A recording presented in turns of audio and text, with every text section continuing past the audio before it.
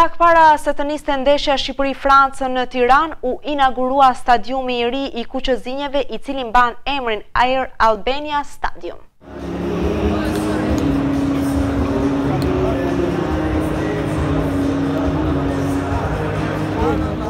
Shqipëri-Francë nuk ishte një ndeshje për rezultat, por sfida e përurimit të stadiumit të ri. Interesi e sidomos entuziazmi ishte në nivelin më të lartë për këtë impiant, ku nuk mungoi as presidenti UEFA-s.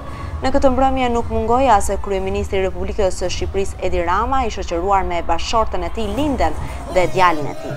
Gjithashtu në mesin e shumë spektatorëve ishin të pranishëm edhe tifozat kuqëzin nga Malësia, të cilët brohoritën dhe bën tifo për kombëtaren shqiptare.